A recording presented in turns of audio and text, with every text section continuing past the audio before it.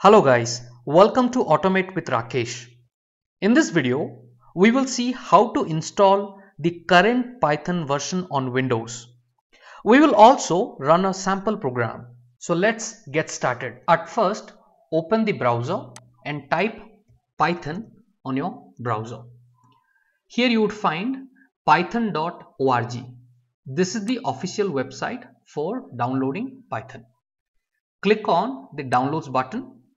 And then here you would find the latest available version for Windows. So here we can see Python 3.11.1. Click on this button. It will automatically start downloading on your system and double click on this exe file. Once you double click, this is the window what you are going to see. On this Python 3.11.1.setup window, you find two different options. One is the install now and the second one is the customize installation. So we will go for the customize installation. Here all these options are checked. Let me introduce you what are this. So pip is nothing but your Python package installer for Python. Package installer for Python.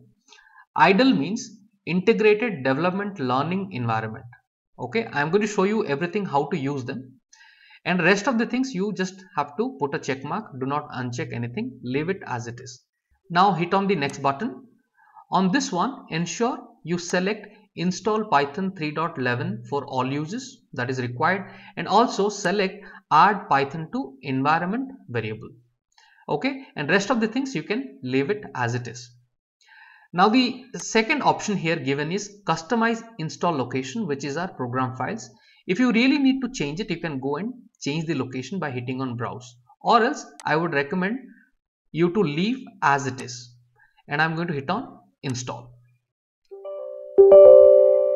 You might get a prompt on your Windows screen. Just hit on yes, the admin prompt, and the installation will begin.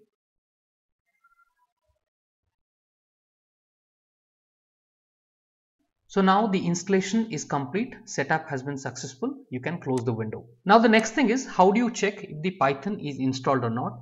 One thing is, you can simply type Python and you will be able to see the program on your computer.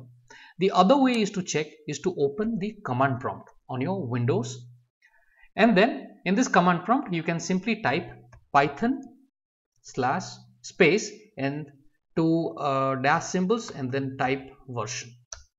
So you can see Python 3.11.1 is available. Now let's say I would like to get inside the Python console and type some program. Simply type py and hit on enter.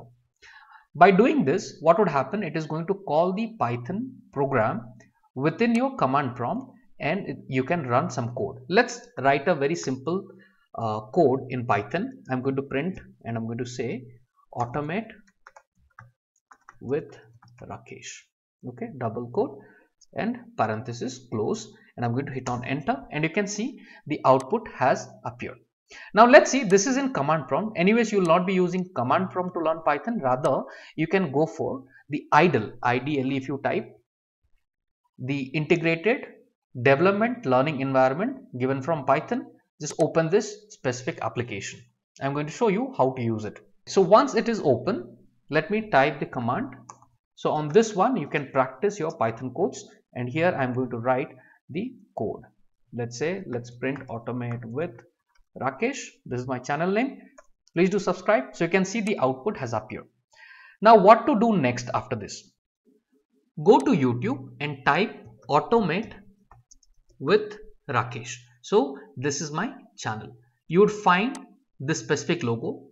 I have created a 11 hours full course for beginners. Okay, with complete examples. You can directly find this specific video, or else you can visit my channel by clicking on the logo or on the text. And on my channel, here you have a playlist. Click on this playlist. Go to Python for Beginners playlist. On this one, I have created from module 1 to module 8. You can complete one module each day or take few days for each module and complete all of them. In case you would like to go through all the videos, all the modules that is there on the top in one single video, here is the 11 hours video. You can simply open this video and start your learning journey. So all the best. I hope you will become a Python developer pretty soon and you will be an expert in Python. Complete the course and do comment. Thank you. Take care. We're going to meet in the next video.